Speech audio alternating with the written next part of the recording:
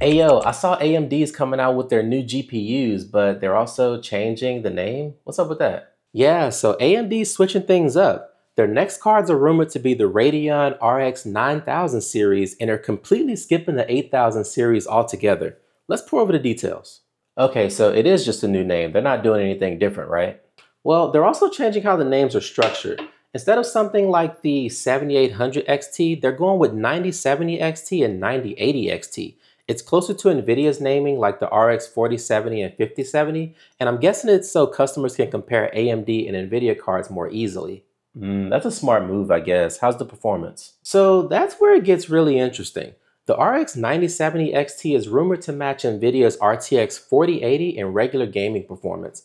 And for ray tracing, it could be 45% faster than AMD's current 7900 XTX, all while using less power. I could definitely use better ray tracing performance. What do you think it's going to cost? So, word on the street is it could be $500, which could make it a serious competitor to NVIDIA's RTX 5070, which is supposed to cost about the same amount of money. So, how's the tech behind it work? Is it anything new?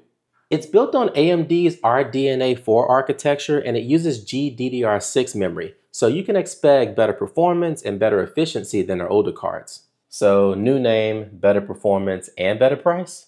That's the idea. AMD is going for higher end performance without breaking the bank. We'll know more when they show it off at CES 2025.